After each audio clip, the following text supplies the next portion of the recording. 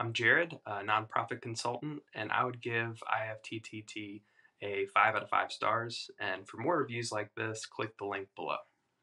So before IFTTT or if this then that, I would try using different shortcuts in different applications, like in my Gmail account, in Apple Notes, and in different Apple products.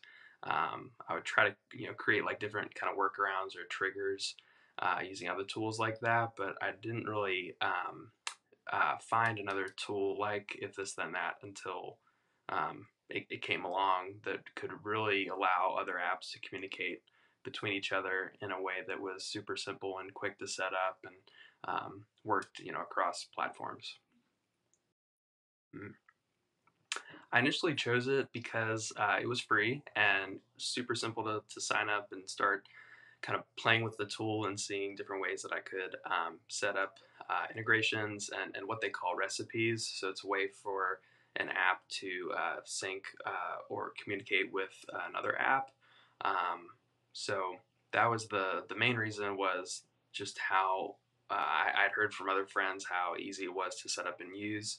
And there aren't really like limits in terms of so many syncs that can happen. So there's other tools out there that they may charge for the number of like triggers or recipes.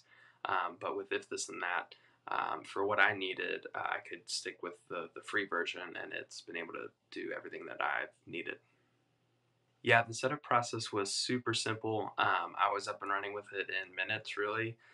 You just, you create your free account. Like I said, there's no, you didn't have to put billing info on file or anything like that. I mean, they do have a pro version that you can upgrade to if you need to, but I got signed up, within a matter of minutes, and then they have recipes that other users have already put together.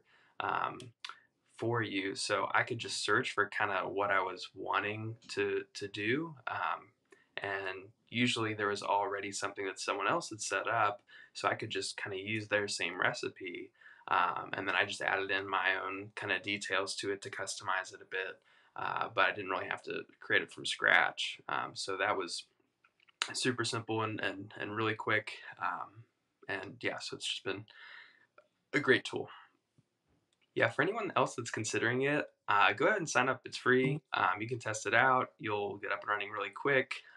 If you're looking for more of an advanced integration between like platforms or apps, if this then that is designed to be pretty simple. So um, there is a tool called Zapier as well. Zapier, you can get a little bit more customized with what fields you want to sync between, like data between different platforms or apps. So depending on how robust your needs are, if this then that might be a better option for you.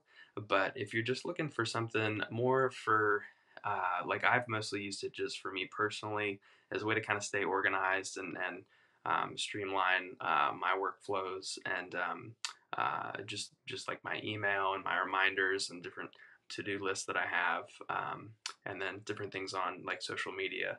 It's been a great tool to use for doing all of that. And again, it's free and super quick to set up.